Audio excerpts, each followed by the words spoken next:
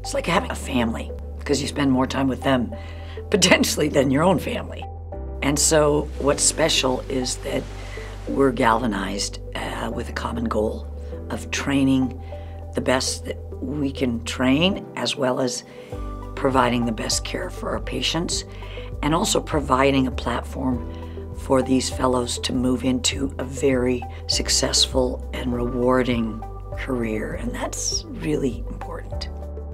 It's like beautiful in its simplicity, but in fact, there's so much actually that goes into the one thing, which is to, unclamp the blood vessel and see the blood flow into the kidney. Like that's sort of what everything is distilled down to, but behind that, there is so much logistical enterprise and work for the patient to get to that point, and then it's just release the clamp. I guess it kind of distills down to that one moment. I mean, all the things I do with my kids, seeing them experience something for the first time, or teaching them to do something and seeing them do it, or watching them do things now that they can do better than I ever could. That's a little bit better for me than the releasing of the clamp, but it's still, that's analogous, I would say. Removing an entire liver, we remove entire colons. Okay, no big deal. But removing an entire liver is a big deal, to most people. We remove an entire stomach, no big deal. But removing a liver, that's huge. It's sort of like removing someone's heart and placing a new one. It's that vital of an organ. You can't live without it. The first liver transplant I did here, I sewed the vena cava. And that's terrifying because transplant surgeons are really the only surgeons who operate on the vena cava. And so it was really scary. But, after you get used to it, it becomes a lot less scary to do the routine ones. And that's the point. I think, the experience is what makes you better. The people who are applying have some of the skills that you need physically.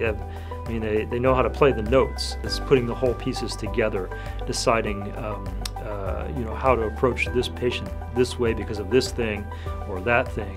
Obviously, different people are coming from different places, and you gotta figure out what kind of composer, I guess, you're working with. It's so helpful to see multiple people do the same procedure, because you can't walk into every operation with the exact same technical plan. Sometimes their anatomy or something throws you for a loop, and so you need to see multiple ways of doing the procedure. What I didn't expect was the collegiality of the faculty. It was great when I got here, and everyone was really, really welcoming, and then they kept that same energy, throughout the entire time. I sort of expected to be well educated when I finished, so that part wasn't a surprise. Being the best surgeon is a really broad, encompasses a lot of attributes, and I think it means way more than just this technical prowess. That's a piece of it, but judgment and interpersonal skill, these things are really important. And I think, leadership ability, these are things that are hard to pin down sometimes, but you kind of know them when you see them too, and I think that's part of who we're trying to find, the right person who conveys those characteristics. The thing about transplant is you don't know exactly what any particular day is going to be like. Say for kidney transplant on a Tuesday, that's our living donor transplant day, so we start usually at 7:30 with our living donor case. We also have our liver transplant clinic, so 9 to noon, that's when we do our pre-transplant liver evaluations.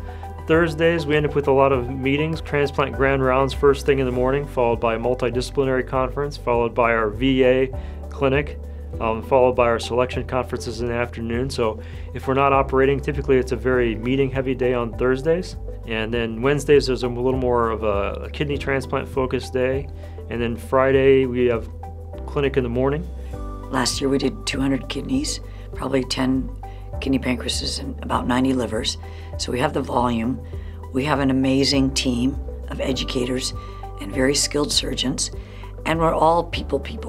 We're interested in people's lives and enhancing not only their professional life, but their personal life, coaching, mentoring, sponsoring, and just being overall a great place to be. And coming out of here I don't think they'll regret it at all. Not to mention that Portland's a great place to live. You can ski, you can windsurf, you can surf, you can bike, you can hike, you can fish. I mean, you can run. The sky's the limit. This is a keen place to be, and it's a lot of fun.